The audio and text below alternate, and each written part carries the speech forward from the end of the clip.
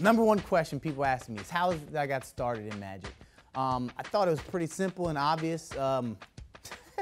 My dad tried to make me disappear when I was younger, so I figured it was a family business, so I got into it.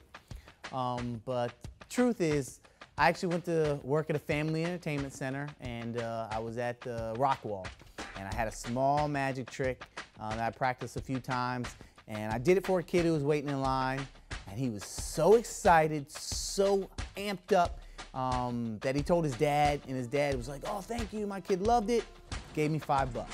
So I didn't have any lunch money that day. Very simple. Next day, I brought 2 tricks. That is the start of my magic career. Simple as that. I needed lunch money, and it was amazing to see the reaction on people's faces, the kids' faces. It was, you know, I just fell in love with it.